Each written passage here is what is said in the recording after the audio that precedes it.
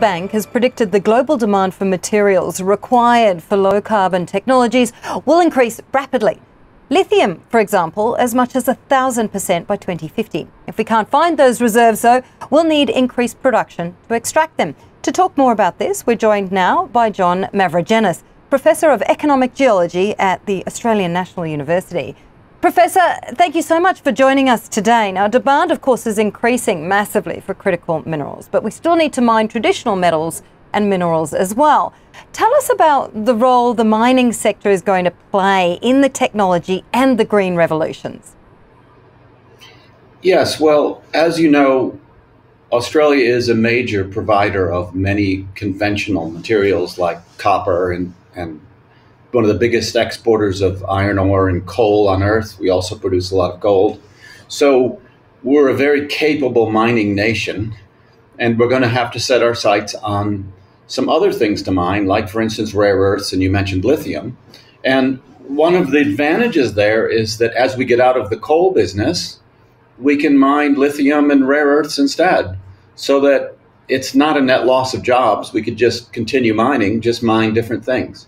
So I think it's going to play a big role globally. You've said before, Professor, that there are tough decisions that need to be made when it comes to mining, of course. You know, we need to decide how valuable a place is.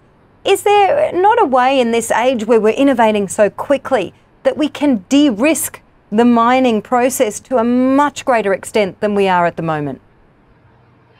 Yes, I think we can. I mean, you know, we've been to the moon, so we can do almost anything if we set our minds to it. However, you know, there are inherent risks in mining, especially if you're mining in an area with significant rainfall and groundwater.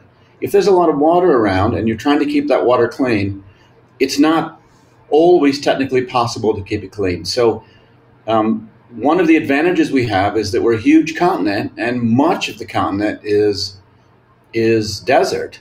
So that if we dig a big hole in the ground in the middle of the Yilgarn and there's very little rainfall, there's very little risk to anything there. There are risks involved with smelting and downstream, but for the most part, we're pretty safe here in that there aren't that many places that we would put at risk. But to answer your question specifically, yes, of course we can mine safely and cleanly, but that takes a lot of oversight. In other words, it's not always simple, especially when there's a lot of water around.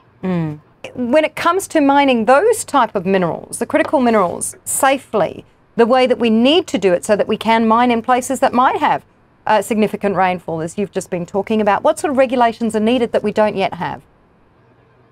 Well, you know, we do have a pretty good system of regulation. I think we just have to be careful to abide by it. One of the advantages of the bigger companies is they have shareholders that will hold them to be responsible. With the smaller juniors and some of the companies that don't have a big global footprint, they can take more chances. But I think it takes strong government and good leadership to say that we must do this cleanly or not do it at all. So we've talked about, like in the Tarkine forest, do we really want to mine tungsten there? And probably the answer is that the native forest might be worth more than the tungsten, and so we should probably leave it. But much of Australia, it's not a problem. Now, lithium is an interesting one because mining what we call pegmatites, the granitic pegmatites, where the lithium is held, is a pretty clean situation in that there aren't a lot of sulfide minerals to make sulfuric acid. So it's not generally a chemically dangerous business. In other words, there aren't a lot of threats.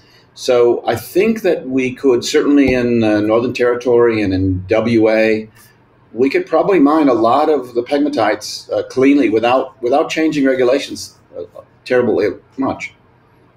So when it comes to technology and the role technology plays, you know, you mentioned certain areas where it may be better not to mine in those particular areas.